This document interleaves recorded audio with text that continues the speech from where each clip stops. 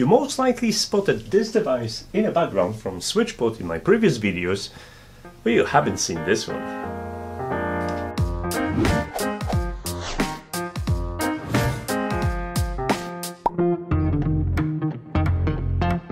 Would you believe me if I said to you that long time ago I was against smart hubs?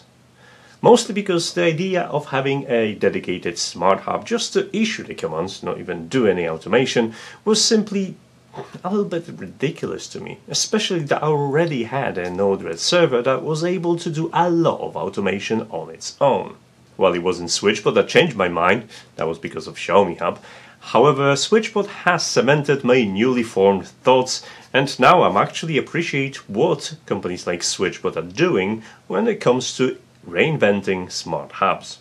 As the SwitchBot 2 hub is already available, I'm probably not the first person to cover SwitchBot Hub 2, however it doesn't make it any less exciting to me for a couple of reasons.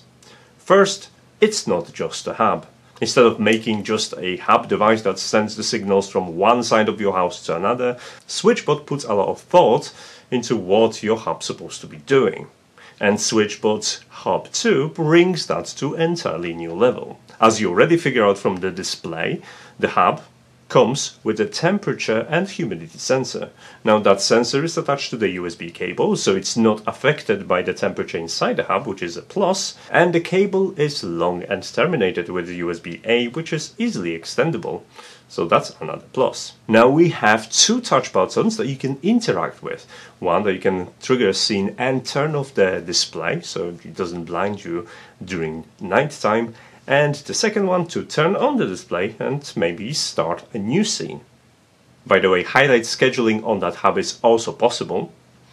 Now deep inside the hub we have two more features. One is probably familiar to you from the previous SwitchBot hub. It's an infrared blaster. You can use SwitchBot Hub 2 as your infrared remote.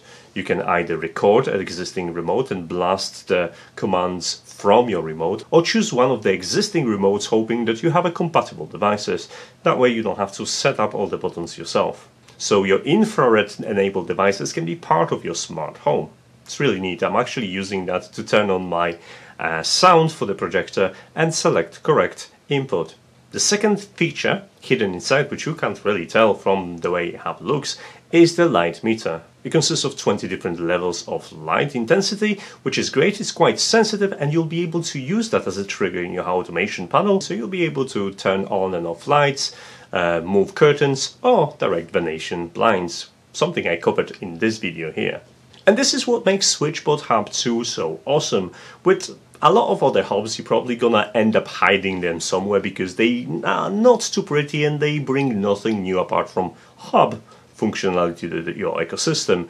But with SwitchBot, it's part of my display in there, and while the buttons may be not easily accessible, I can still trigger them if I need to. And let's talk about what matters mostly to you, because it's not as important to me. SwitchBot Hub 2 comes now with Matter support. Now, you can enable that very simply by going to the app, clicking on Matter support and upgrading your firmware. That's it. And once this is done, you'll be able to power your device with Matter compatible ecosystems. And here where my confession comes. I have absolutely nothing that supports Matter. And I don't miss it all that much because Matter is just a protocol that in theory will enable cross-connectivity between different ecosystems. Something that I've been doing for the last 5 years using Node-RED anyway, so it doesn't matter whether the device talks over Zigbee, Wi-Fi or Matter as long as it works, at least for me. But your requirements might be different, and now you can add this device to your Matter ecosystem. It will expose the SwitchBot to actions, plus over time it will bring additional systems that are connected to it, so you'll see more and more devices in your Matter ecosystem, even if they are not supported directly thanks to SwitchBot Hub 2. On to the more interesting subject to me. This. It's not a key fob, even though it looks like that. This is SwitchBot Outdoor Meter. Do you remember SwitchBot Meter Plus, which I covered in here? Now, this is basically the same, minus the screen.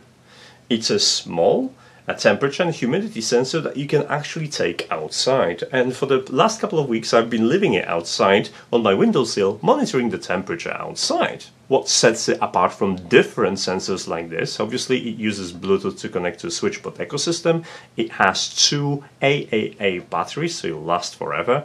And what's most importantly, you also have a memory of 3 months of logging, so even if you get disconnected or you would like to monitor something far away, you can do so, then approach the sensor with your phone and download all the historical data. What's even more exciting is that it supports additional metrics including vapor pressure deficit, absolute humidity and dew point. That could be handy, especially if you have a greenhouse or something.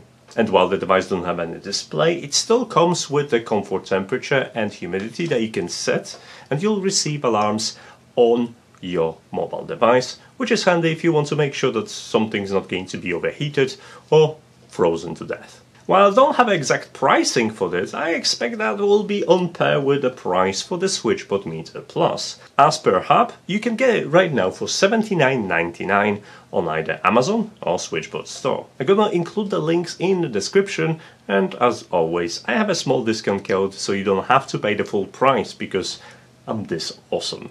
After the release of SwitchBot Blind Tilt, now SwitchBot Hub 2, I'm looking forward to what's next, especially that I already seen the pictures of a really tiny smart vacuum cleaner. Pretty sure I'm gonna get my hands on it so I could test it out. So, you probably know I do not have a posting schedule. If you want to know what's gonna happen next and where I'm going to receive, or maybe if I'm gonna receive the vacuum from SwitchBot, then you know how YouTube works, I don't have to explain you all this. But if you have any comments or you want to just chat with me, follow also me on the social media listed down below. It's the best way to reach me and start a conversation. Big thanks to SwitchBot for sending me devices so I could play with them, and thanks so much for watching. I'll see you next time. Take care. Bye.